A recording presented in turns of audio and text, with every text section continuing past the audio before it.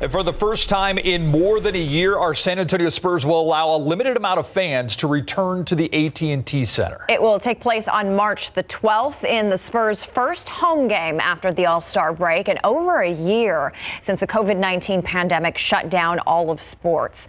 With more on this milestone, let's check in with our Greg Simmons. It will be great to have everyone back in the AT&T Center. The last time a crowd was allowed in the AT&T Center was on March the 10th, 2020, when the Spurs beat the Dallas Mavericks.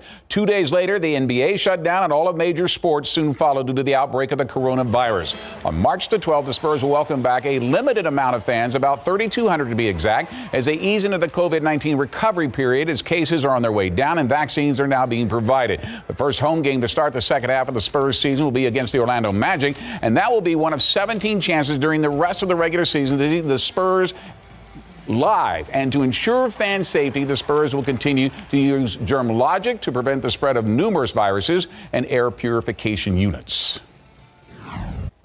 I think it's been difficult for all of us, but the NBA did a great job of creating a pretty safe environment for us in the bubble, but there's nothing like playing with fans.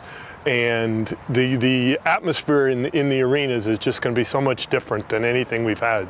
Not only that, but the relationships that we have with our people and our fans and our players and the relationship that they have, we've all missed.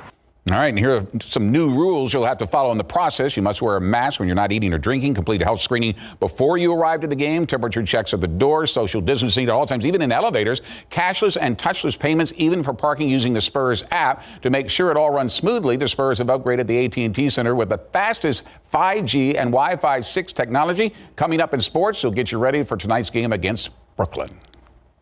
All right, thank you, Greg.